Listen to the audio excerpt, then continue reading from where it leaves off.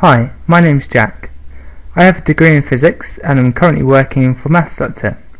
I also have plenty of tutoring experience through Maths Doctor, through the Aim Higher mentoring scheme, and also when I went into school as part of the SAS scheme. I currently live in Brighton.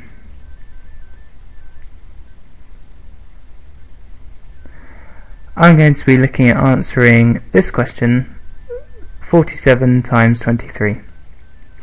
The first method that I'm going to present is the standard long multiplication method.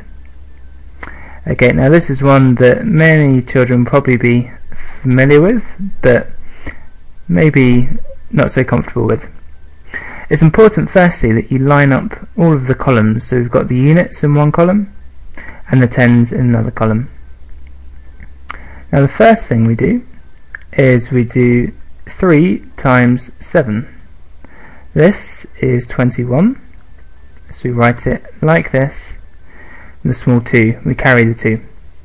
The next thing we do is 3 times 4, but because it's actually 40 we can write it across one, so 3 times 4 is 12, and add on the 2 that's already there, gives us 14.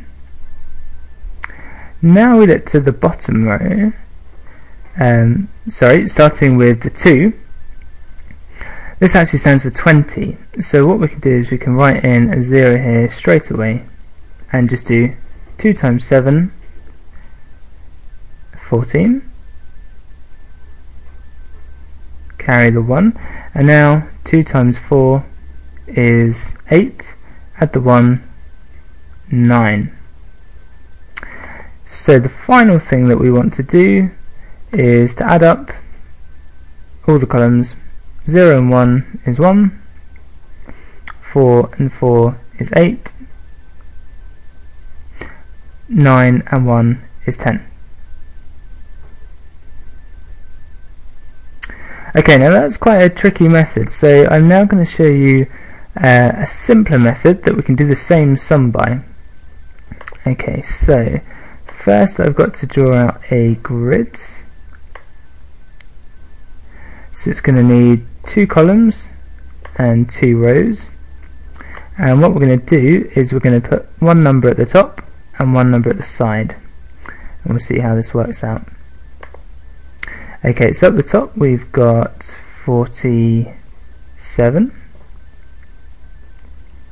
Down the side we've got 23. Now what we're going to do is we're going to multiply the numbers together in the grid.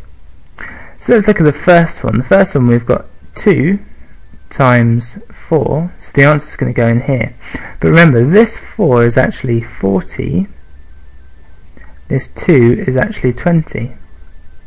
But we can do 2 times 4, so just multiply the digits, and then add in the extra 2 zeros, so 1 from the end of 4, and 1 from the end of 20.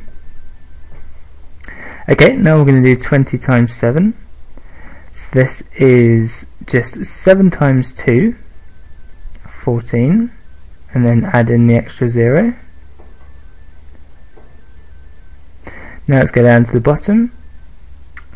3 times 40 is just 3 times 4, 12, and the 0 on the end. And finally this one is just 3 times 7, 21. So hopefully they were a bit easier to work out, or definitely organise. Now we've got to add up the 2 columns, so the 2 numbers in each column. So let's start with 140 and 21. So add up the columns, we've got 1, 4 and 2 is 6, and then just 1. And this one we've got 0 and 0 is 0, 2 and 0 is 2, 1 and 8 is 9.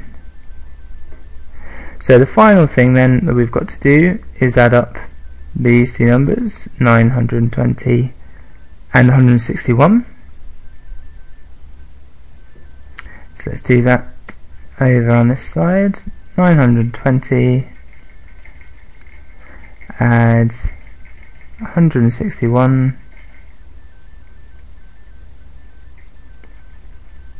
Again, just adding up the columns, so we've got 0 and 1 is 1, 2 and 6 is 8, and then 9 and 1 is 10. So again, we get the same answer, 1081.